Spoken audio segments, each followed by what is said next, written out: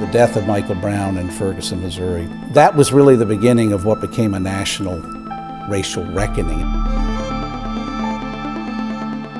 But the reality is, there's a social structure in place that privileges white people over people of color. And the church has benefited from that. Just as the Catholic Church and other churches participated in slavery, they also participated and endorsed principles of racial segregation.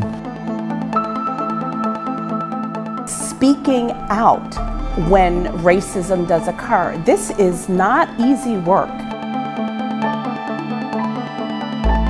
Women's religious life in the church had been a stronghold of segregation and exclusion based on race. You're always under a microscope. Everything you do is being scrutinized.